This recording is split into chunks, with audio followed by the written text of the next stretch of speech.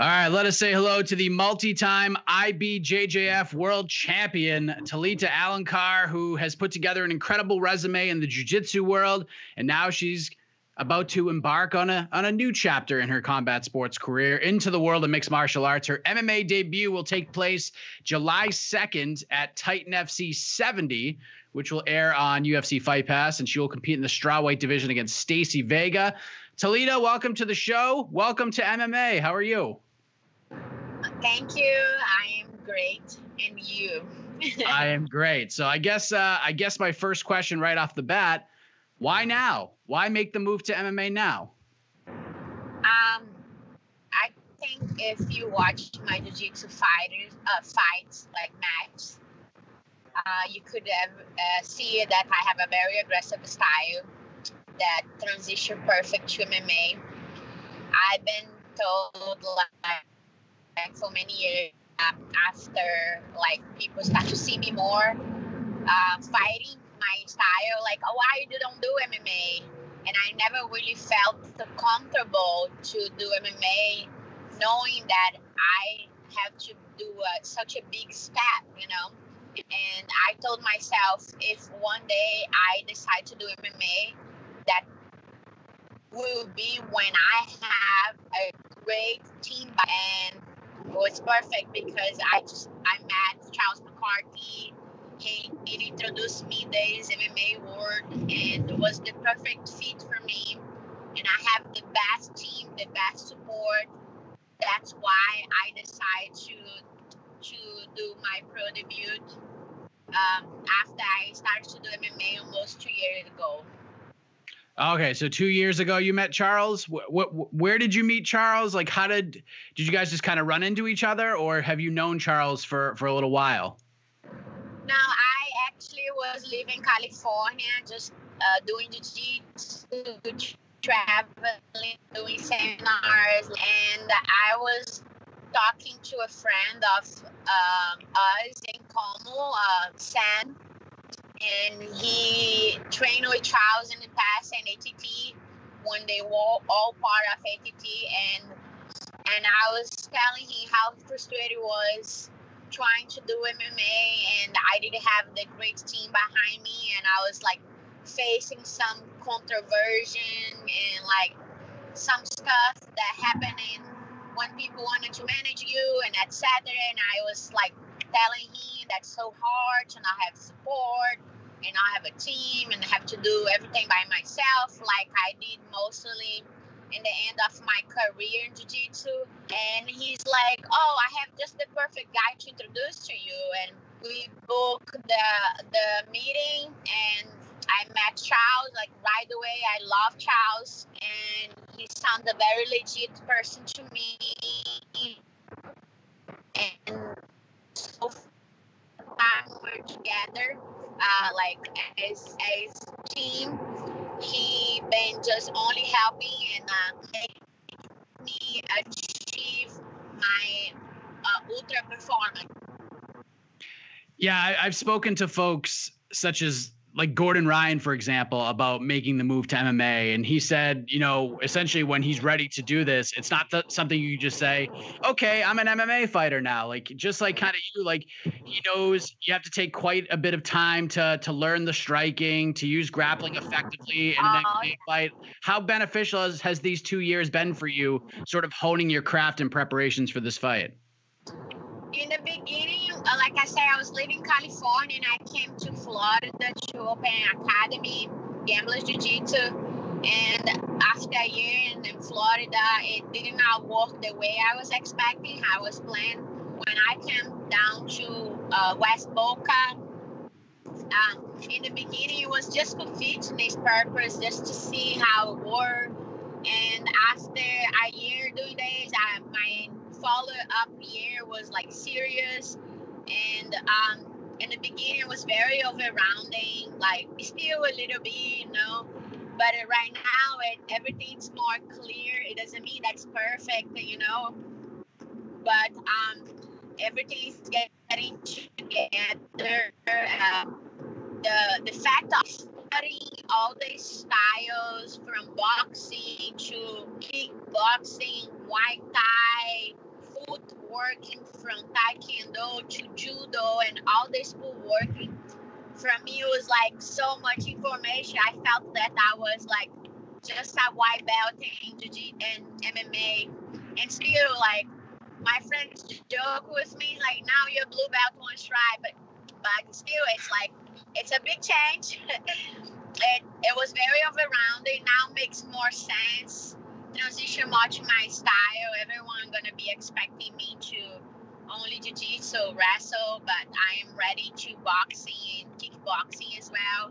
I actually been doing great on my kickboxing range, going to the 4 range, safe kickboxing, medium and close range. I think it's over there. I am just getting better every day, a day by day thing. And I look forward to being in a cage, It's a feeling that it's the same feeling when I step to go do my finals at world titles. Yeah, I was curious, like, what the feeling is like a little less than 2 weeks away from this fight. Like, I'm sure there's feelings of some sort of nerves that come over you before a big jiu-jitsu match or a tournament, but now there's a good chance that you're gonna get punched in the face. I think I lost you. You still there? Yep, yeah, I got her back. Sorry. Okay.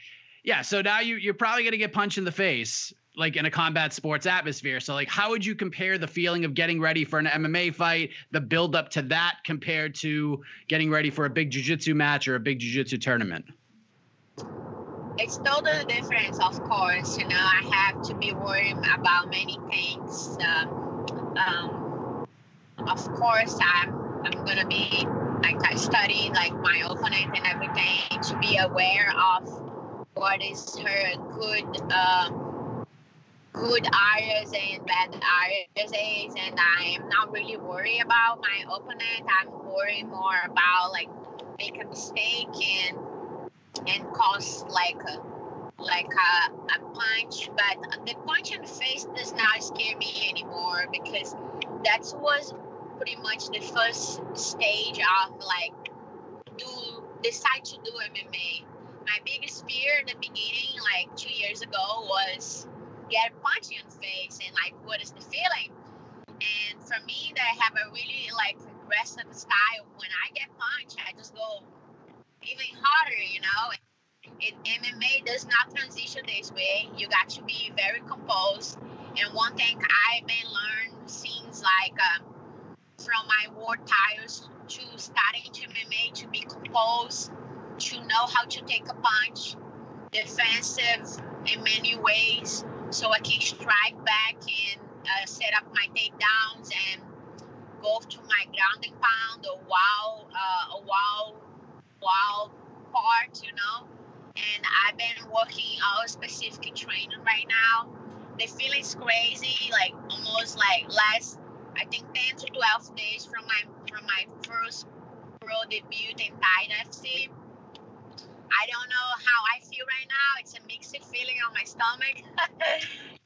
Yeah, and trust me, and it's just like I have no word to describe. It's just excited to, Yeah, I think from talking to folks, especially in the jiu-jitsu community, a lot of people sort of compare your debut to like when Mackenzie Dern came over into MMA, and she's obviously found a lot of success in the MMA world. She's getting close to a title shot in the UFC. Is she someone that you've been paying attention to, kind of seeing how she transitioned from that world into MMA, and have you been following along with the success that she's been having? Mackenzie Dern definitely have a honorable curriculum than mine. She won many tournaments. The only thing that I don't have that Mackenzie Dern had was ADCC, because the time frame.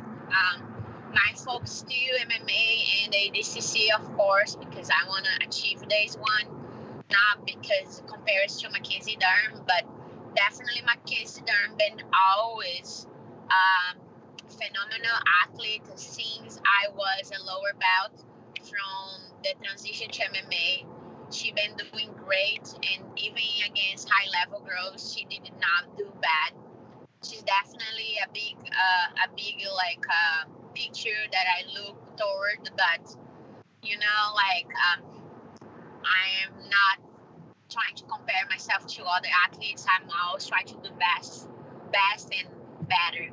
I am a hybrid from compared to all of them, because besides I compare myself then to have the same success, I also think that I can do even better. Of course, different backgrounds, and Mackenzie born in a mat. I started jiu-jitsu way later, like 12 years old. She started like she was a kid.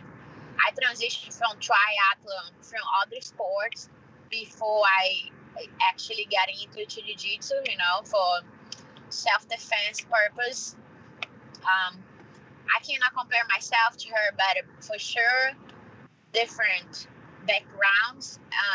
And I believe we both gonna keep achieving as long as we train hard too, So you're going to be fighting Staci Vega, and she's been in the game for a little while now. She even fought Raquel Pennington, who's in the UFC on the amateur scene way back in the day in 2009.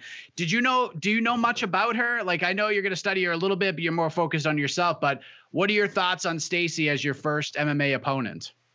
Now, the first thing I as soon as she accepted the fight, she signed the contract, I studied her. There's few things. The last fight that I watched from her was 6 years ago or something, but it doesn't really matter for me. I believe she did like the subscription on YouTube, so you cannot watch people, and I studied it. She did. It doesn't really matter. I just need to know what I'm gonna do. Focus on my game for sure. Be aware of her good spots. She's very experienced than me in MMA. I saw that she play guard and etc. too. So either one, if she wants strike or boxing or kickboxing, I'm gonna be there. Right, pressure her. Or if she decides to go to a ground game, my grounding pound is excellent. My pressure is excellent on top. Even in the bottom, I'm ready for each situation that could be happening. You talked about what it was like when you got punched in the face for the first time. You just got a little more aggressive. You got all fired up.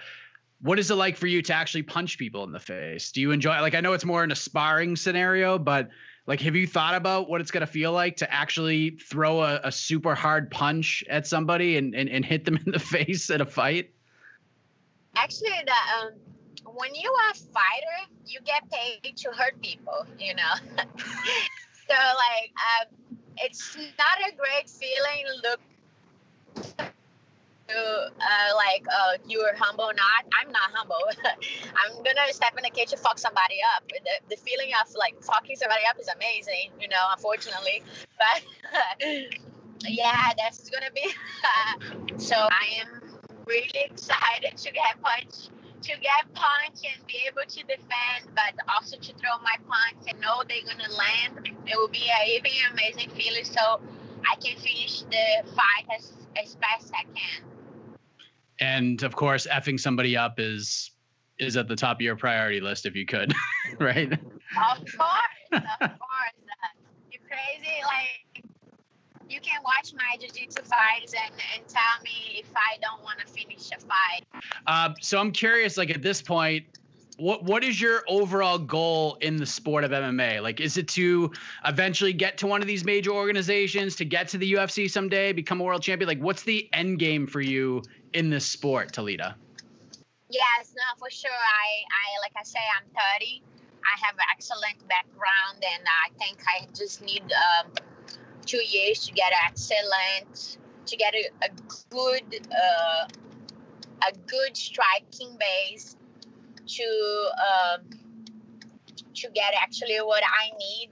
But for sure, my main focus is UFC based on my background. I don't want to waste time bouncing around. Like I said, I am very focused and committed to do what I want and what my team is planning from me.